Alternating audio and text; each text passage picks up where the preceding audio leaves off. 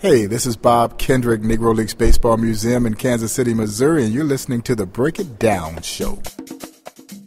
And now, the Break It Down Show with John and Pete. All right, let's get it. Man, it is so cool to be here. I really appreciate it. You've come in on a day off, and it's raining here in Missouri, in Kansas City, and we're sitting here on the bench staring at Satchel Paige and Buck Leonard and all these bronze statues, Leon Day, and it's cool. I love how this is set up. It's sort of like a frozen moment in the field of dreams for Negro Leaguers. And I used to live here for a while when I was doing training out at Fort Leavenworth, and I'd come by because I'm big on baseball, and I always wanted to try to capture the story of the place. So if you'd indulge me, that's sort of what I'd like to do, and get from you, what are the interesting things that people who are going to come to Kansas City, what should they know about this place? What just still to this day baffles you? All these things that are, well, this is a magical place. Tell me about it. Well, it is really a special place, and we're so proud of the work that we've done in Kansas City to keep the legacy of the Negro Leagues alive, a history whose origins began in Kansas City in 1920. As a matter of fact, Pete, just right around the corner from where we operate, the old Paseo YMCA. That is the birthplace of the Negro Leagues. That is where Rube Foster and a contingent of 8 independent black baseball team owners met in Kansas City in 1920 to form what would become the Negro National League, the first organized professional black baseball league. The leagues would then go on to operate for 40 years from 1920 until 1960. And of course that surprises people because most of them come with at least a baseline understanding that Jackie Robinson breaks the color barrier in 1947. So I think the general assumption is if Robinson broke the color barrier in 1947, if there was a Negro League, surely it would have ended in and around that time. It operated for another 13 years because it took Major League Baseball 12 years before every Major League team had at least one black baseball player, the Boston Red Sox being the last team to integrate in 1959 when they signed Pumpsie Greene. Absolutely. So that is what afforded the Negro Leagues an opportunity to continue to do business. Well, fast forward, the question sometimes is asked, well, why Kansas City? Well, that is why. That is why, because Kansas City is the birthplace of the Negro Leagues. We set forward with building a museum to pay tribute to not only one of the great chapters in baseball history, but one of the great chapters in American history. And so we came into existence in 1990. So we're 25 years old now. And it's been an amazing 25 years of documenting, celebrating, substantiating the richness of a piece of history that for so long toiled in anonymity in terms of its recognition of its historical merit by American historians. And then we came along to tell the story, to bring the story to life for now thousands and thousands of people who come here to visit. And so when you walk into this place, you've essentially walked into an old ballpark. Yeah, so the look, the feel, the sound, all very reminiscent of being in an old ballpark. The only difference is in this old ballpark, you're going to meet some new baseball heroes, folks that you should have known about. You should have known. You would have known if they were born today. And so you should have known about them years ago. Many are just discovering some of the guys that you mentioned in your opening. And so it's an amazing experience, and we're seated on what is called the Field of Legends. Yes. The Field of Legends, as you can see to describe to your listeners, is a mock baseball diamond that houses 10 of 12 life-size bronze sculptures of Negro League greats. Now, the significance of the 10, as you can see, they're cast in position as if they were playing a game. They represent 10 of the first group of Negro League players to be inducted into the National Baseball Hall of Fame at Cooperstown. So that's how our all-star team was chosen. On the outside looking in is my dear friend, the late, great John Buck O'Neill, who is the only one of our collection of statues that's not in the National Baseball Hall of Fame. We all believe that it is a travesty that Buck O'Neill is not in the National Baseball Hall of Fame. But in this capacity, Buck is managing this great all-star team that we're assembling. So what we hoped would happen was our visitors would come in through the turnstiles, peer through that old chicken wire backstop, see this incredible display, and we hope it invokes that desire that I can't wait to get out there on the field. But at the Negro Leagues Museum, we segregate you from the field. Yeah, we wanted our visitors to at least remotely experience what segregation was like. So in the case of these great athletes, knowing full well they were good enough to play in the major leagues. Sure, yeah. So close to it, Yeah. yet so far from it. Yeah. So from most vantage points in the museum, you can always see the field, but you can't get to it. Yeah, that's heavy, man. That's heavy. And I see Buck O'Neil cut out over there, kind of looking off into the distance. And you say his name, and it evokes an emotional response and a physical response in me because he's so important. And actually, so just the other day, it was Jackie Robinson Day in Major League Baseball. And I always read something about Jackie because it's one of the most proud moments we can be as Americans when he took on that role. And I was reading an article by Joe Posnanski. I've read it in the past, but just years before, Jackie Robinson was playing baseball at UCLA, and he batted .097. Yeah. And then just fast forward a couple years later, and he's not only Rookie of the Year, the next year he's MVP. And so here's a guy that was an incredible athlete and did something that's, apart from his Hall of Fame credentials as an athlete, as a baseball player, really what he did was so much more important. He made, he ended the segregation thing. He made it all right. Because Pumpsie Greene wasn't going to do that. No.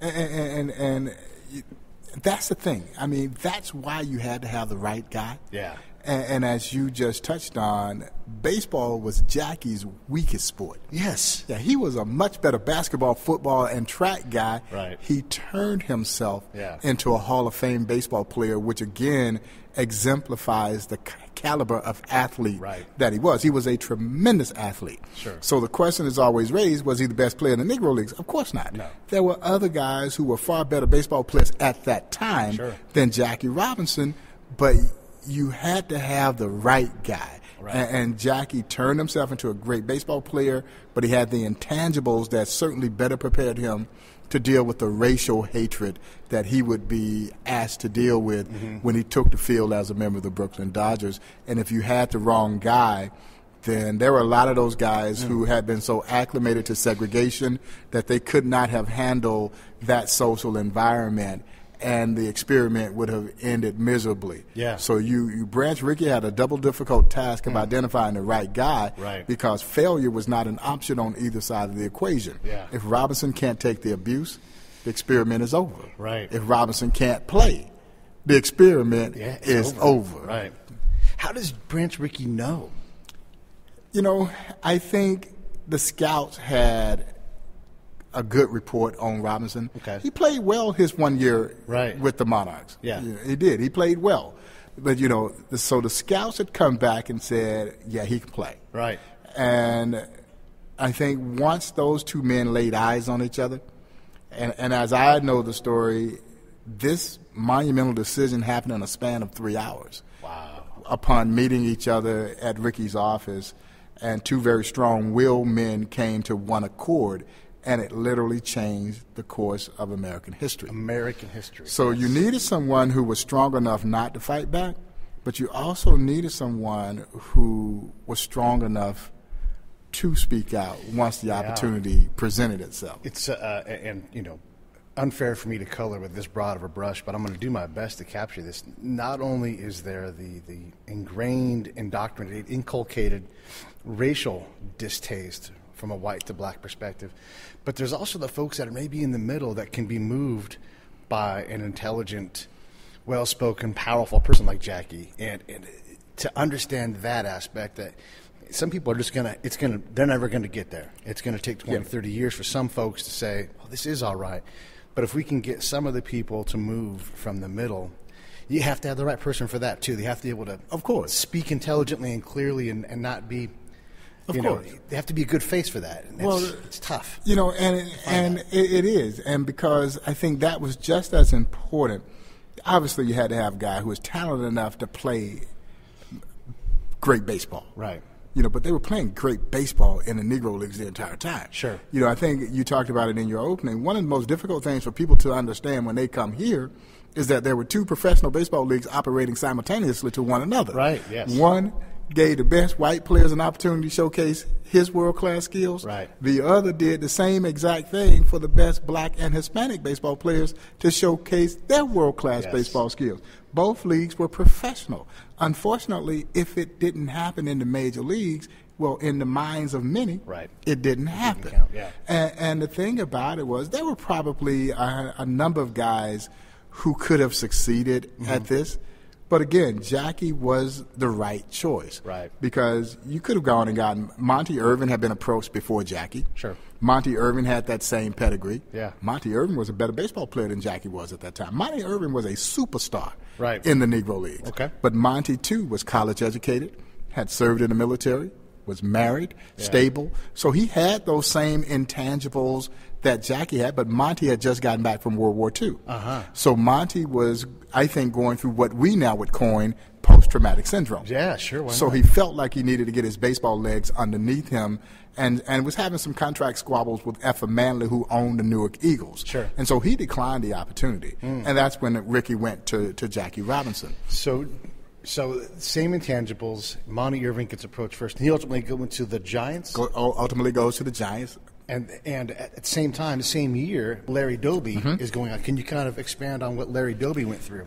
Well, Larry Doby went through the same thing. He's the forgotten man. Yes. But, that's how we are in our society. We never remember the second guy. Right. So yeah. Jackie breaks color barrier in the National League with the Brooklyn Dodgers. Larry Doby just several weeks later would break the color barrier in the American League, and he's almost an afterthought. Right. But Doby went through certainly just as much, some will argue even more, because he's in the American League. Yeah. And the American League wasn't nearly as liberal as the National League. You go back and look, it took the American League far longer to integrate than it did the National League. National League was far more aggressive at bringing black baseball players. And the National League cities were primarily urban cities. Okay. Yeah. Cleveland was almost like being South at that time. Yeah. And so Jackie was 26, 27, 28 years old. Right. Larry Doby was 23. He was a baby. Larry Doby was a baby thrown into a powder keg of racism. Larry Doby never played a day in the minor leagues. He went straight from the Newark Eagles over to the Cleveland Indians. Yeah. And so, he withstood the same thing. And while the world was watching Jackie, nobody's paying Larry any attention whatsoever. So how did Larry compare as a player to Jackie? Larry Doby was a star player, too, and then, again, with the Newark Eagles. So you can tell that Newark Eagle team was pretty doggone good. You had Monty Irvin and Larry Doby both playing on the team. And both guys were really primarily infielders who got moved to the outfield when they got to the major leagues. And so, Larry Doby was an outstanding athlete as well, outstanding baseball player. It took so long for him to finally get into the National Baseball Hall of Fame. And so he is so underrated from that standpoint, as much as a Hall of Famer can be underrated. Right, It just took a long time before people recognized his achievements and his accomplishments. But he finally got in the Hall of Fame I think sometime in the 2000s. Yeah. But, it is a lot later, and literally he and Jackie did the same thing. They did the exact same time. Yeah. Absolutely. But there were three other guys who grew up in 1947 who are completely an afterthought. Absolutely. Let's talk about those guys. Hank Thompson, Willard Brown, and Dan Bankhead. I defy anybody to know those three names who doesn't work here. And that's an incredible thing. So, Branch Rickey gets the credit, Jackie gets the credit, but this movement was going to happen. I think eventually. Right. You have to believe that the game was going to integrate at some point in time. The question is, where would they go to bring this talent in? Right. That's why the Negro Leagues were so important, because the Negro Leagues basically gave them great talent. Right. I guess you could have eventually gone, as the Negro Leagues did in many occasions, gone to the historically black colleges and universities and tried to develop players from those HBCUs, which is one of the reasons, one of the little-known facts about the Negro Leagues is that nearly 40% of his athletes were college-educated men. Wow. Yeah.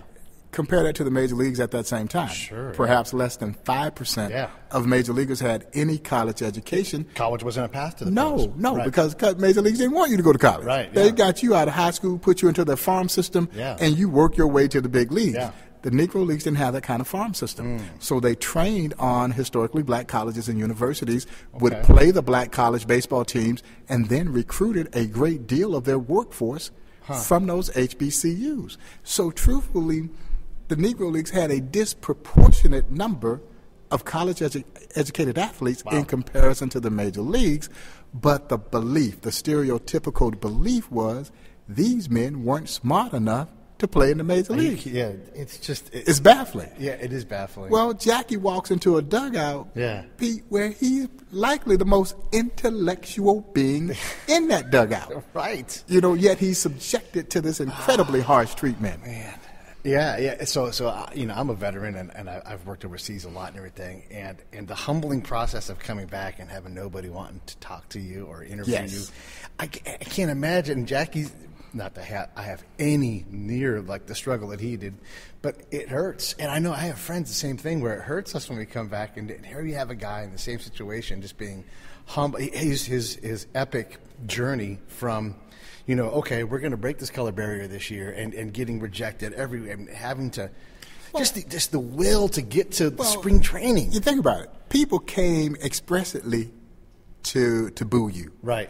To yell insulting things at you. Matter of fact, the people who were coming, in all likelihood, weren't even baseball fans. Right. No, these were haters, as Buck would say. They just came. They may not have ever been to a baseball game before, but they came expressly to boo Jackie and to boo Larry and those other black stars as they transition into the major leagues. And so to be able, and as you well know, this is a game that is tough enough to play under any circumstances. Yeah. When you put the weight of an entire race of people on one man's back, and he has to go out and step across those lines and perform at a level that not only equals but actually exceed his teammates in order to be there, that's an incredible weight to bear. Yeah. And somehow he did it, and he did it with class, grace, and dignity. Yeah.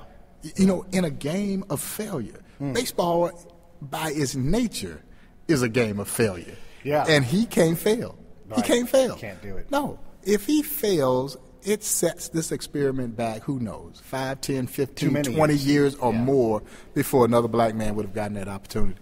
So that's a lot about the Jackie Robinson stuff. But I want to do credit to the other great players that are here. From their era, white or black, great nicknames. I mean, here you have Turkey Stearns, Mule Suttles, just these great names. What are some of your favorite names from the Negro Leagues? Well, you got to start, I think, at the top of the list, Cool Papa Bell. Oh, man, yeah. To me, by large, the greatest nickname in baseball history. Yes. And it fit him to a T. I love it when you call me Cool Pop. So, I don't want to tell the stories because this is your job, but tell us the stories about a guy named Cool Papa Bell. Well, Cool Papa Bell is still believed to be the fastest man to ever play this game. Yeah. Clocked him an amazing 12 seconds circling the bases from home to home. As you well know, his good friend Satchel Paige said of Cool that he was so fast he could walk in the room, turn off the lights, get in bed, pull up the covers before the room went dark. That's fast. That's fast. Yeah. I can tell you this, you don't have to fictionalize the speed of Cool Papa Bell. Cool Papa Bell once stole 175 bases in a less than 200 game season. Say what? Yeah. Twice scored from first base on a bunt in exhibition games against Major League All-Stars. Buck would tell the story, the great Buck O'Neill would tell the story that they were playing in Mexico, and Cool goes from first to third so fast on a single that the Mexican team stopped the game in protest because they swore he had cut across the diamond, that no man could get around the bases that fast. And obviously he used that legendary speed to track down everything in the outfield. Yeah. Just ran it down because he didn't have a strong arm. He hurt his arm. He came to the Negro Leagues as a pitcher. And that's where the story has it that he earned his nickname Cool, because he struck out the great Oscar Charleston in a bases-loaded situation. Nice. And one of the guys said, that's one Cool Papa. He was Cool Papa until he passed away in St. Louis. And certainly one of the great Hall of Fame stars from the Negro Leagues. But, what a lot of people don't know that Satchel's real name is Leroy. Yeah, that's right. Because when your nickname, and Satchel is his nickname, but it personified him. It did. That's how everybody knows him. The same with Buck O'Neill. Yeah. His real name is John, but everybody knew him as Buck. And so these great nicknames, and of course, as you said, I think in the Negro Leagues in particular, if you didn't have a great nickname, that means you weren't very good. Yeah. So they all had these great, colorful nicknames, and where we're sitting here on the field, and Satchel, of course, is on the mound, but you have the great Martin Dehigo at the plate, El Maestro. El Maestro, the master. Yes. Because he could do it all. Ah, okay. Played all 9 positions. Right. Played all 9 of them well. The only baseball player in the history of our sport to be in 5 different countries' baseball halls of fame. Say what? 5 different countries' baseball halls of fame: Mexican, Cuban, Venezuelan, Dominican, and in Cooperstown. So yeah, and it's good to point out that yes, the African American segregation existed, but Martin wasn't from the U.S. From Cuba, right? Yeah, he was from Cuba, and that was, to me, that's why this story is so compelling. Because, quite frankly, Pete, the Negro Leagues didn't care what color you were. Right. Could you All play? they cared was, can you play? Yeah. And if you can play, yeah, you can play. Yeah. So this league was filled with different hues, different colors of the rainbow. Sure. And there were even white players who played in the Negro Leagues. I was going to ask that, yeah. But, of course, if you were white and you were good enough, you played in the Major Leagues. Right, Now, right. later on, Double Duty Ratcliffe and some other guys, sure, brought in some white players trying to fill the void. But again, it just, when you look at it from a global perspective, the Negro Leagues were traveling to Spanish-speaking countries well before Major Leaguers were.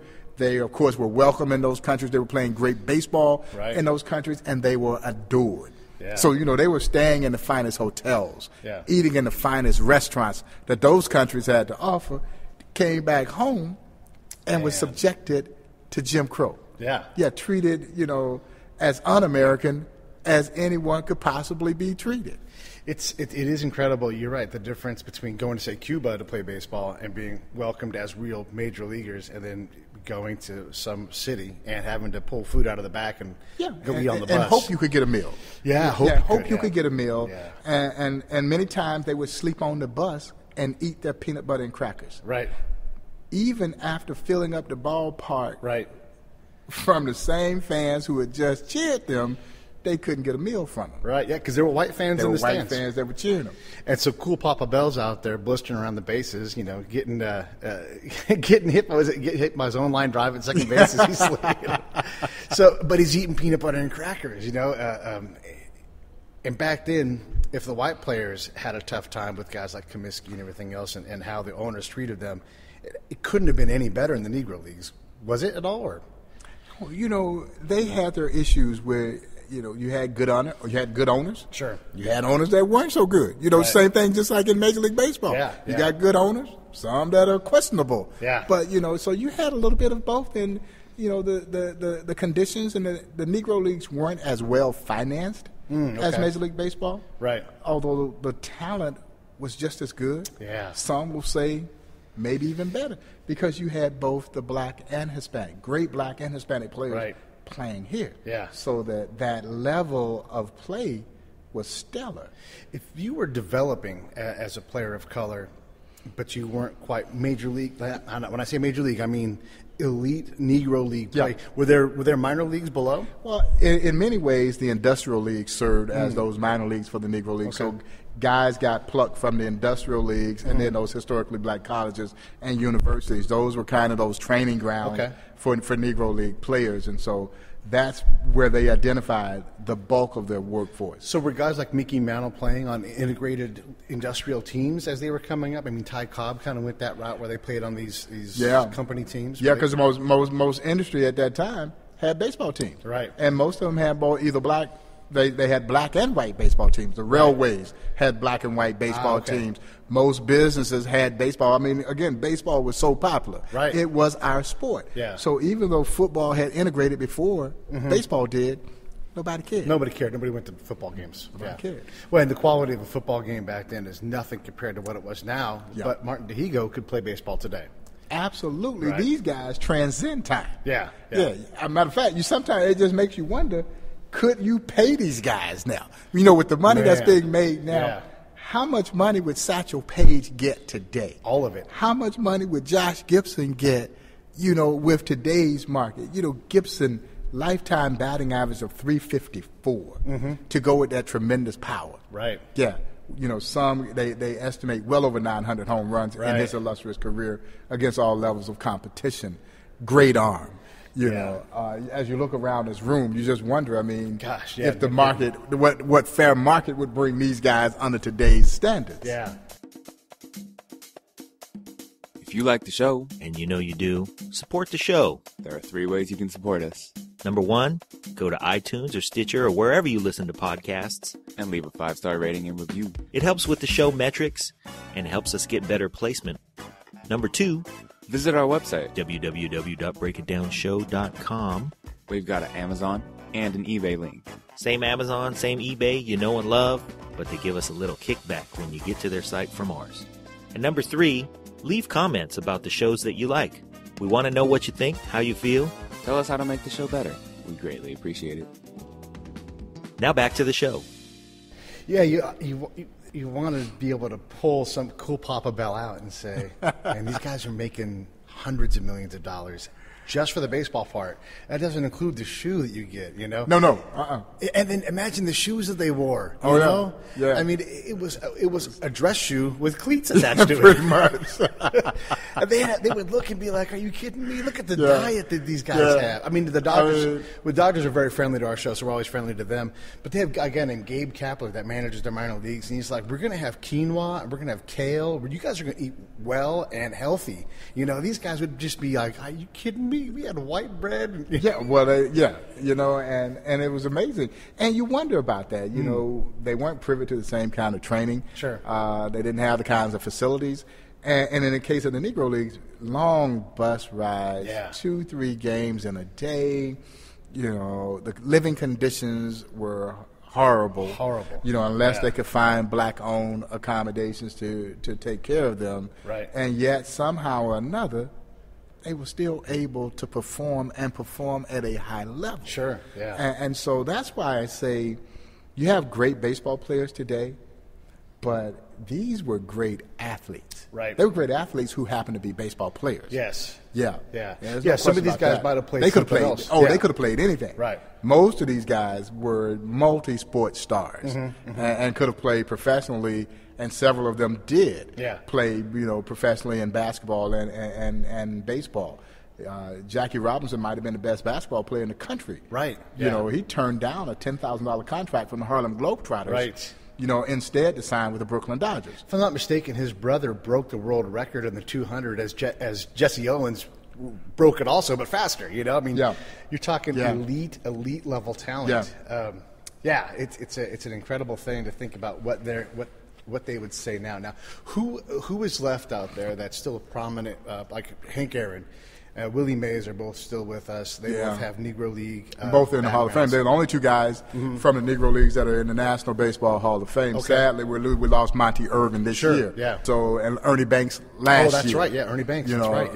Yeah. And Manny Minoso last year. Yeah. So those marquee names from the Negro Leagues are passing on, just as the players from the Negro Leagues in general are passing on. And so, you know, we knew from the onset that it was going to be literally a race against time. Right. That the people who made this history were all going to be gone at some point in time. To take it a step further, the people who saw them play were all going to be gone at some point in time. And so it puts a little added pressure on us as an institution to gather as much of this information while we have them, because every time we lose one, we lose a piece of that history. And so in the not-so-distant future, there won't be any Negro League players left. Yeah, there won't be any left. There won't be. Are there any of the owners left? Or are those guys all passed now? They're pretty much all gone. Yeah, they were older. Yeah, it's you're right. It's a dying piece of history that, you know, Buck O'Neil knew so much and had such great recall. Oh, absolutely. You know, and we didn't think Buck was ever going to die. If anybody was going to defy death, it was going to be Buck. Right. He was so young and exuberant and charismatic into his 90s. And then the realization, even though we know no one's going to live forever, but if anybody was, it was going to be old Buck or Monty Irvin, because they had that same kind of personality. And, you know, they were the kind of people that you always felt better leaving them than you did when you came to see them. Yeah.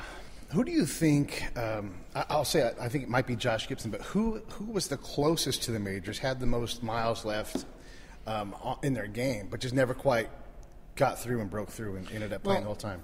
Gibson was 35 when Robinson broke the color barrier. So really, he's too old by baseball standards. Right. Even though Gibson was still performing well, he was sick. Right. Yeah, Gibson, of course, dies from a brain tumor just a few months before Jackie breaks the color barrier. Obviously, he was aware that the Dodgers had signed Jackie Robinson. So, he was by baseball standards too old. Buck Leonard was too old. Right. The great Ray Dandridge would make it up into the old Minneapolis Millers, Right.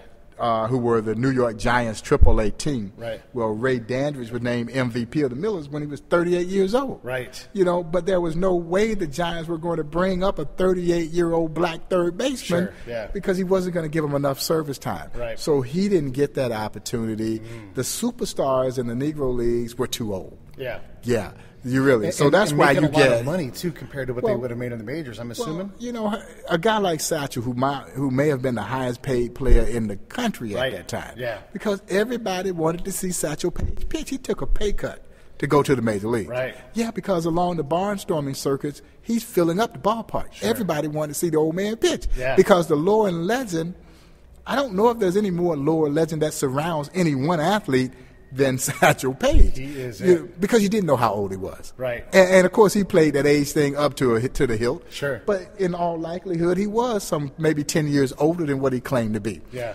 But he was still dealing. Yeah. Yeah. And so along the barnstorming circuit, people were just flocking to see Satchel pitch. Right. He was getting a percentage of the game. Sure. Yeah. So he was a savvy businessman as well. Yeah. But he wanted to prove to the world that he could pitch on any stage. Yeah, well, and he did, and he pitched. He had to go kind of with the stunt kind of thing towards the end because he was. Yeah, well, he didn't have the stuff anymore. Right, he didn't have his stuff, but he had guile. Exactly, and that's how he made his living. Because he was super talented, but he also was he was a showman. Well, yeah, and see, that side we didn't get to see of Satchel when he got to the major leagues. Right. He couldn't bring that side. Right. Because that's what the major leaguers were all for, kind of frowning on, that these guys were too charismatic, they showboaters, that kind of thing. So that colorful nature of Satchel, he had to leave in the Negro Leagues. Yeah. Now, again, you can't be yourself. Yeah, Right. Satchel was a showman. Right. But you can't do that now once you go to the major leagues. Everybody frowning at that.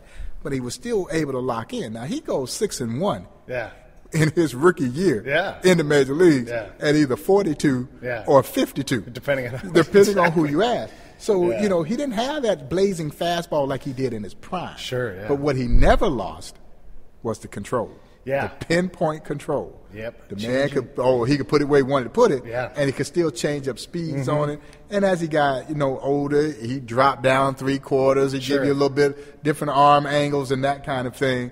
But the control never left him. Never left. He could always do that. Yeah, he is the iconic. When you think of barnstorming, you think of black players, and you think of Satchel Paige. Yeah. No, Satchel Paige is the name. Satchel Paige is to me the bare standard as it relates to the Negro Leagues. Although there were so many great players, there was only one Satchel Paige. One Satchel Paige. Who's Satchel Paige's major league peer from that era? Do you think? I don't know. There are a lot of great pitchers. Sure. A lot of great pitchers in this game. But to me, even when I hear the guys in the Negro Leagues talk about Satchel, it's with such great reverence, even if it's in a comparative standpoint. You hear people say, well, such and such was just as good as Satchel. Right. Or his fastball was as fast as Satchel. Right. But when you become the standard for which everybody else compares, you got to be pretty good. You got to And be I good. think that was the thing with Satchel. So when you look at a guy who had the stuff, and the charisma and the moxie to go along with it, I'm not sure there's anybody comparable to Satchel Paige. Yeah. And that doesn't take anything away from all those great major league pitchers. There were guys who had dominant stuff. They didn't have that showmanship that Satchel had. You know what I'm saying? Yeah. Where and to me, when you look at the complete package, I don't think anybody's close to Satchel. When I think about what the Negro Leagues were to baseball and where we are now, back then, even white players had to do other things besides play baseball. And that's not the case anymore. If you're good, it'll get recognized. You can be good in Taiwan and come over here. So that's one of the things that these players, these ghosts, have given the players. Now, someone like Aroldis Chapman can come out and make millions of dollars pitching one inning, essentially. And if you blow out your elbow, you can come out. And these guys didn't have that. Satchel probably blew his elbow out. Well, amazingly for a guy who threw as much as he did, he's pitching 2 or 3 innings almost every single day. Yeah. And for a guy who threw as much as he did, as hard as he did, had one bout of arm problems back in the late 30s, and they worked it out. They worked it out. The trainer at that time, the Monarchs had a trainer named Frank Floyd. And Floyd would massage his shoulder and put the hot water on and probably horse liniment or whatever else they had until his arm came back to life. And he never had another bout of arm problem the rest of his illustrious career. It is amazing, given the wear and tear on that old man's body from pitching that as much as he did is absolutely 3 phenomenal. games in a day. Sometimes. Any number of times. Yeah. It is incredible. What else do we need to know about the Negro Leagues that maybe isn't commonly known? Oh, the innovations. Okay. The innovations that came out of the Negro Leagues. You know, night baseball. They were playing night games in the Negro Leagues 5 years before they ever played a night game in the major leagues. Now, our history book tells us that the first professional night baseball game, 1935, Crossley Field, Cincinnati, Ohio, Cincinnati Reds versus Philadelphia Phillies. Yeah. Well, the history book is wrong. The first professional night baseball game took place in 1930, and it featured our very own Kansas City Monarchs. J.L. Wilkinson literally mortgaged everything he had to pioneer night baseball. Portable, generated light towers. Wow. So not only could they play a night game here, They could play it anywhere. they could load them up on the truck and play one anywhere. And quite frankly, Wilkie wasn't doing it to be innovative. He was doing it for survival. They only had Sunday games primarily to get fans into the ballpark. Back then, Major League Baseball didn't play on Sundays. So the Negro Leagues would rent the ballpark, play that Sunday doubleheader. We left church. Going straight to the game, dressed to the nines, as they would say, looking good. And so Wilkie was looking for a way to get the working class fan into the ballpark. Night baseball became the answer. Night baseball became bigger than Sunday games. Now, mind you, Sunday games were so popular that black churches would move their service time up an hour.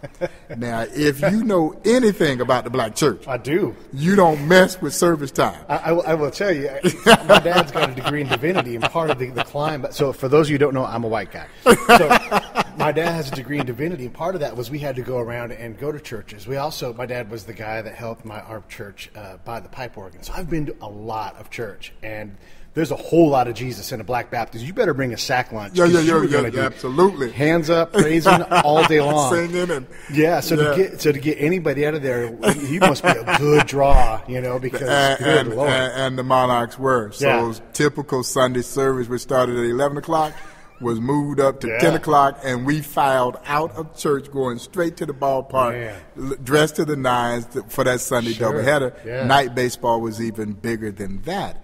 But, again, here's where the fallacy occurs. American historians never viewed Negro Leagues baseball as being professional. Thus, the major leagues could get credited with something that had happened 5 years before. But, other advents, shin guards, the batting helmet, all these things originate from the Negro Leagues. But, the style of play. The style of play was different. It was fast. It was aggressive. It was daring. They bunted their way on. They stole second. They steal third. And if you weren't too smart, they steal home. It was a much more exciting brand of baseball. Major League Baseball was kind of a base-to-base game. Guy got on base. You moved him over to second. And then the big hitters tried to drive him in. But not Negro Leagues. It was quick. It was what our Kansas City Royals have done over these last couple of years that people had not seen. It was predicated on great pitching, great defense, spectacular plays, timely hitting. They call it small ball. You had guys in the Negro League hit the ball out the ballpark. But Gibson, these guys right? could do everything. They all could run. They were great athletes. Yeah, I mean, you like you were saying, if the quality of the players was elite because there were no real NFL stars because those guys all played baseball. No, man, if you're going to make a living playing professionally, yeah, you played baseball. You played baseball. You didn't play basketball. You didn't do. You couldn't make $100,000 plus a year running track. No, you went out. So the best possible athletes were playing baseball on these fields. Yes, sir. Playing at a high level. Good Lord, you think about that, like all the hundreds and hundreds of players. The cream really was in baseball, in the Negro Leagues, in the major leagues. Yeah, both sides. You had great athletes performing at the maximum level. Yeah. But they were great athletes. Right. You know, like I said today, we have great baseball players. Sure, yeah. Some of those guys, their athletic ability wouldn't translate to another sport, though. Right. Yeah. Yeah. They're like Don Mattingly's one of those kind of guys where he was made to be a baseball player. He wouldn't going to play linebacker. It's just not what he was built for. But you're right. Someone like Dave Winfield or someone like Ricky Henderson. Those guys are wonderful athletes that were able to work hard and craft a real career. And play. They transition that athleticism into baseball. Right. You know, but these guys could have starred in any sport. And Dave did. Dave's a good friend of the museums and a good friend of mine. One of the greatest athletes of all time who doesn't get his just due. Dave Winfield played Major League Baseball, was drafted in the NFL, was drafted by the NBA and the ABA, you know, and so he's one of the most amazing athletes of all time. Yeah, absolutely. Dave Winfield was special, and you know, his career is possible because of these no question, guys sitting out here, and they all understand that. You know, I've had time to spend with Dave Winfield and the likes of Ozzie Smith, guys like that who clearly and they understand it. And they appreciate it and they respect what these men did. These guys were the bridge builders. Ozzie Smith, Dave Winfield, Henry Aaron, Ernie Banks, those guys, they crossed the bridge. Yeah, they crossed the bridge, but that bridge was built by these men. Our museum celebrates the bridge builder. Because rarely in our society do we celebrate the guy who built the bridge. We always celebrate the people who crossed over the bridge. But here we celebrate the bridge builders. Yeah, no, and it's good that you do. We had Drez from Black Sheep on our show, and he talked in the same way about rap and the people that kind of broke off and started doing this. And he's like, I'm one of the guys where I laid down and I built part of the bridge, and the guys that are out there performing today, they don't all pay the bill like we all did. And he talks in terms of an image that he's had, like in terms of a dream where he's running and running. He's in the Underground Railroad, and in his dream, and he's running and running and running and running, and obviously being chased, you know. And then he gets there, and it's curtains. He opens the curtains, and there's a microphone. And he's like, and now what am I going to say? Am I going to talk about women and drinking? No, I have something more important to say. Yeah, it's a heavy message. Yeah. What are the? Do you feel like the baseball players today have enough of? I mean, because you're talking about Ozzie Smith, Dave Winfield. That's a different generation. What about the modern African American player? Well, I think it's difficult to know what no one taught you. Sure. You know, and unfortunately, all of us went through our formal educations without knowing one of the most important chapters, not only in baseball history, but in American history. Yeah. That's the story of the Negro Leagues. It's not there. So you didn't have a chance to learn this in school. So unless you have parents who sat you down and told you about these guys, you had no way to know. Right. And so I can't condemn the young athlete for not knowing this history. Right. But what I do tell the young athlete is that, and is this, no sport holds to its history the way baseball does. Yeah. No, it is that one sport where we consistently compare the greats of the past with the stars of today. Yeah. And so if you're going to play baseball, you should know the history of this game. And the Negro Leagues are a very important part of that history. My job, obviously, is to create that platform in which they get an opportunity to learn about that history. So as teams are coming in to play our Kansas City Royals, we work very hard to try and get them over to the museum to get this experience.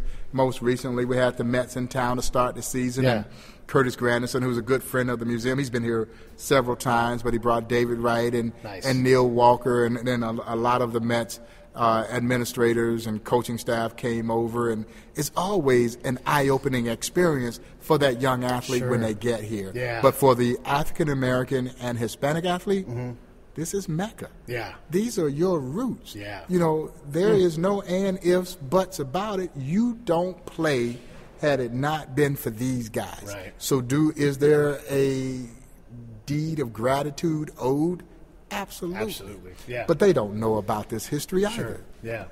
No, you're right. It's a heavy load if you choose to be aware of it, and then once you are aware of it, how can you do anything but admire what these guys did, what they put up with to give all of us something better. And we hope they support our efforts to make sure this history stays alive. Yeah. You know, future generations should have an opportunity to come to this museum and, again, learn something that you and I never had an opportunity to learn while we were in school. Yeah. And then all the intangibles that stem from this story. Yes. Yeah. So this is more than just, I think, a history lesson. Yeah. It's a lesson in humanity. Yeah. It is a lesson in overcoming adversity. Boy. All these things that are wrapped inside this wonderful story of the Negro Leagues. It's, and I'm not trying to have a political conversation, but in our political time when we're so divided and we look so poorly upon our nation, the thing I always remind myself is, because I've been around the world in a lot of places, if you look up civil rights or racial equality, other countries don't come up. And this is the place, and I'm talking about the Negro League Museum. This is the kind of place where these guys not only changed baseball, They changed our country. they changed our country, because 20 years later we go through the whole civil rights movement, and that stuff's more possible because of a guy like Satchel. Because how can you not love Satchel Paige? Well, and I truly believe that there was never a time when people did not want to know about the Negro Leagues. Sure. They just had no way Had no to way know to about know. the Yeah, Negro Leagues. yeah. But this story embodies the American spirit unlike any story in the annals of American history. It's everything we pride ourselves about being American, because it is about pride. Right. It's about passion. It's about perseverance. It is about the refusal to accept the notion that you're unfit to do anything. So in the case of these great athletes, you won't let me play with you, then I'll just create a league of my own. Then that league would grow to rise and rival the league that would let them play in terms of popularity and in attendance. That is the American way. So even though it was America that was trying to prevent them from sharing in the joys of her so-called national pastime, it was the American spirit that allowed them to persevere and prevail. Yeah, no, it's a beautiful thing. So tell us about the museum. I know that there's been, like any, and I will say young venture, because you guys are only, you're decades old, but it takes a while to create a base and be. So how are you guys? We're 25 years old, but man, we just scratched the surface. Right, exactly. But it's been an amazing journey. We started in a little one-room office across the street here at historic 18th and Vine, where you are today. And at that time, we had a little office and a conference room table in that little office, and guys like the late, great Buck O'Neill and other former Negro Leaguers who were living here at that time literally sat around that conference room table, and they took turns paying the monthly rent to keep that little office open. So that's how we got started. And we've grown from a one-room office to now America's national Negro Leagues Baseball Museum over the first, quarter century of operations. But we're also looking forward to the future, the next 25 years for this great museum. And so, from that standpoint, we feel like we just scratched the surface. There's still lots of stories to be told, hopefully things to bring into our collection to help bring those stories to life, even at a time when we're losing the people who made the history. Yeah, no, the history part is incredible. And I want to ask you this question. So we do a lot of stuff with filmmakers and actors and that kind of thing. What Negro League story is dying to be told? What do we need to see on the big screen? And you're talking directly to people that tell stories right now. So, oh man, there are so many. I am surprised that young film writers have not come here because there are so many great stories. I am still in belief. I'm number one. I was in disbelief that it took so long to even tell Jackie's story. But again, I think in Hollywood, the belief is that these kinds of films won't sell, particularly internationally, because most films are financed with international backing. So I think there's this belief that those kinds of stories won't sell. Hopefully, the success of 42 will now allow these stories maybe to come to surface.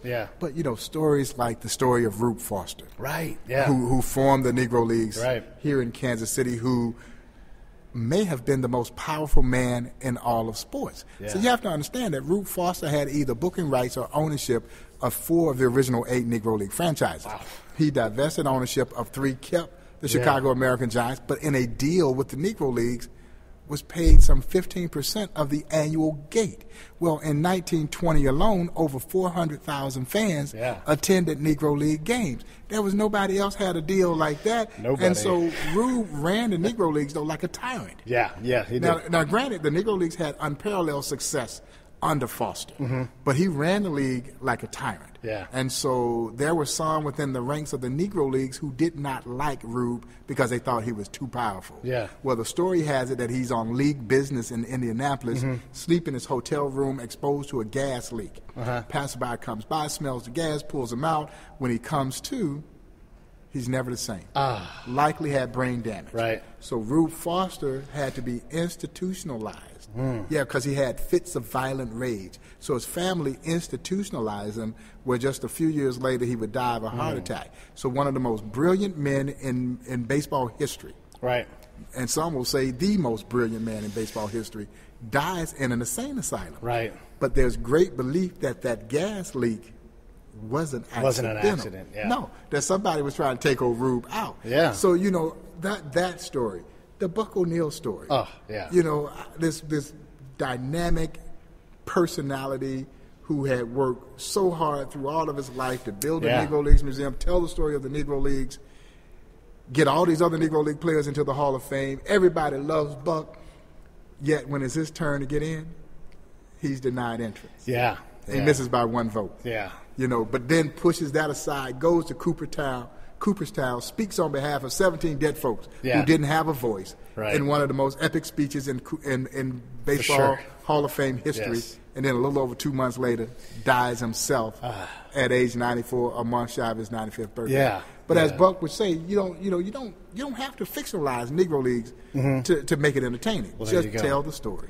You know, yeah, and maybe this won't make the cut, but I watched the movie The Butler, and I'm like, just tell me the story. tell me the story. Don't fictionalize and bring other things. Just tell me that, because it's Yeah. already a rich story. Yeah. And Buck O'Neil, yes, he didn't get into the Hall of Fame, and I hate that. Like Santo dies, he gets in. Stabler dies, he gets in. I hate when they do that. Just err on the side of, hey, the guy's alive, let's let him in. Yeah. You know, it's close. You know what? Missed by one vote. No. Don't forget about the secret vote. You're in. Yes. He did too much. You know, Marvin Miller did too much, and these guys are never going to have that thing. And, Yeah. But you can't look at life better than Buck O'Neil did. No. And that's what I admired so much about Buck.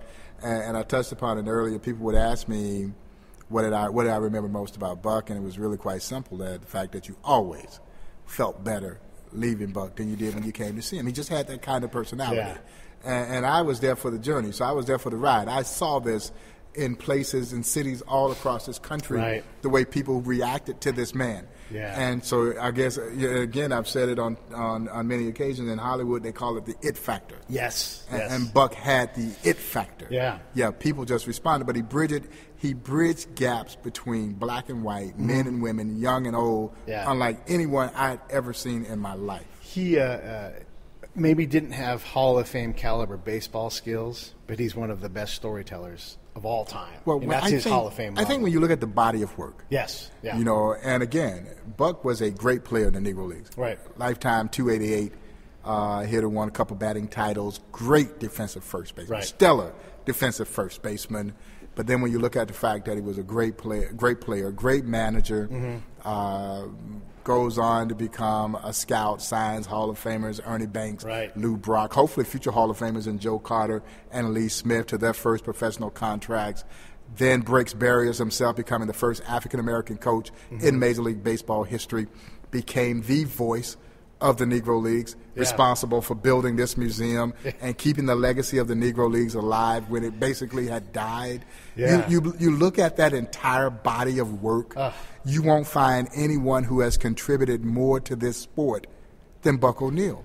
It's true. Man, And it's about baseball contributions. Yeah. Most guys are in the Hall of Fame because they were deemed to be great players, and that's fine. Yeah. But when you look at the body of work and every facet in which Buck O'Neil made an impact, a great impact on this sport, there's no way that he should not be in the National Baseball Hall of Fame. Now, let me preface this by saying I am biased. Yeah, well, you know what, so am I. 'Cause I'm serious. I welled up a little bit as you said that. My eyes are still a little wet because the guy has given us so much. And, you know, God bless his soul. And I know one day he'll get in. And then he used his life Yes. to teach us that we could indeed get further in this life with love than we could with hate. Yeah. On top of all of that other stuff. Yeah. He could have chose been disappointed and angry. You know, Jackie would be more on the surly side. He's like, the Negro Leagues are a minor league. I don't like it here, and everything, you know. And Buck was like, it's wonderful here. You know. So again, two guys, Right. same situation. They Yes. saw it entirely different. Entirely different. Yeah. Okay, so tell us, how do we find the place? Also, tell us about the fantastic 18th and Vine museum district, as you will, if you would. Just give us all that stuff so people know how to find you guys. Yeah, absolutely. We're located at historic 18th and Vine, the historic 18th and Vine Jazz District, just a little bit east of downtown Kansas City, right off of I-70 East, as if you're headed to the ballpark. Mm-hmm. And 18th and Vine, of course, in its heyday was as recognized street cross section as there was anywhere in the world, because you had that intrinsic mixture of jazz and baseball. Mm-hmm. Well, fast forward, this complex known as the Museums at 18th and Vine features two museums. Yeah. The American Jazz Museum and the Negro Leagues Baseball Museum. So it's unique from that standpoint to have two amazing slices of culture under one roof. And so we're excited about that. Our hours are Tuesday through Saturday, 9 a.m. to 6 p.m., Sundays, noon to 6 p.m. We always ask people to call about holiday hours because we're inside of a city building, and so sometimes the building is closed. You can find us on the World Wide Web at nlbm.com. Okay. And if you're on Twitter, you can catch up with me at NLBMPrez, P-R-E-Z. All right. I'm on Twitter. I don't know what I'm doing on Twitter, but I'm on there. And try to keep everybody updated on what's happening with Negro Leagues and Negro Leagues Museum Insight. Well, it has been an absolute treasure and pleasure to be here. I love this place. There's so much emotion in it and everything else. And again, I'm feeling, I'm kind of embarrassed. I'm feeling so emotional about being here. It's an emotional experience. It is, man. It's. I'm proud of what these guys did and the toughness that they showed, and it hits me, and it's hitting me right now. So if you guys are ever in the KC area, you've got to do yourself the favor of coming to the Negro League Museum, because it's making me well up right now, you know? Thank you so much, man. Peter, it's great to see you, man. Thanks so much. It's great to be on the show. Thanks for having me. Yeah,